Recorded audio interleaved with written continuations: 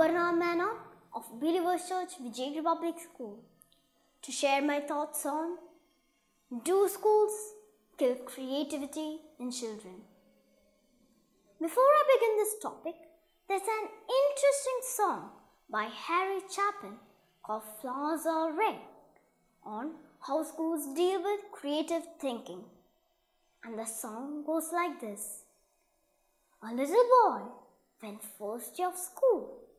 He got some crayons and started to draw.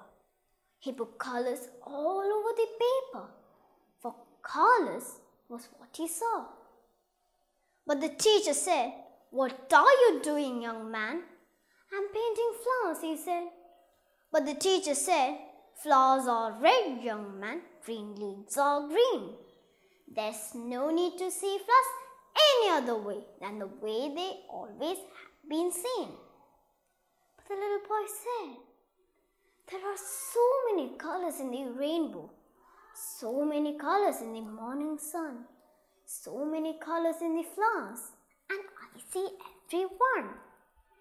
Well, the teacher said, "You're sassy. There's a way that things should be, and you paint the flowers the way they are, so repeat after me. Flowers are red, young man, green leaves are green. There's no need to see flowers any other way than the way they always have been seen." Think about this. Children starting schools this year will be retiring in 2070s. A world that will be so different from now.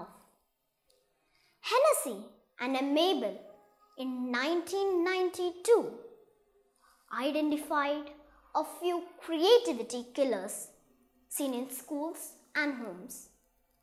First one is surveillance, hovering over kids, preventing them from taking risk.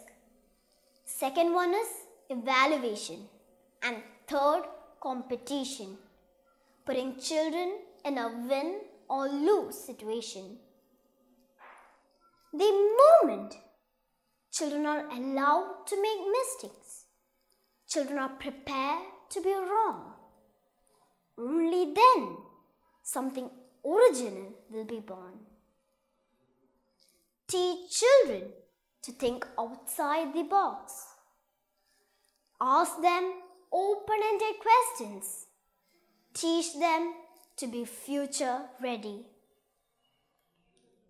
Understanding that intelligence is diverse, intelligence is dynamic, intelligence is distinct, will hopefully create a better and innovative world.